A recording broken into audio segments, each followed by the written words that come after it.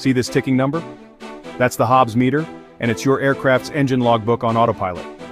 A Hobbs meter is a time-tracking device used in aircraft to measure how long an engine or system is operated.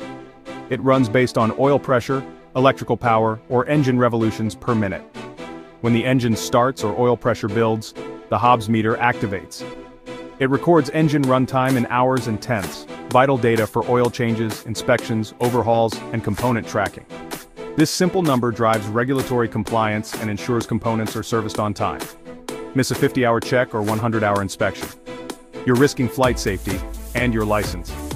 In general aviation, Hobbs time is usually recorded in the pilot's logbook, and many fixed-base operators that rent airplanes charge an hourly rate based on Hobbs time. Hobbs meter is basically your time tracker.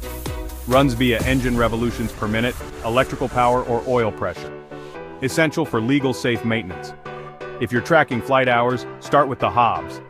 Like follow Aircraft Technician Network and comment how your shop logs engine time.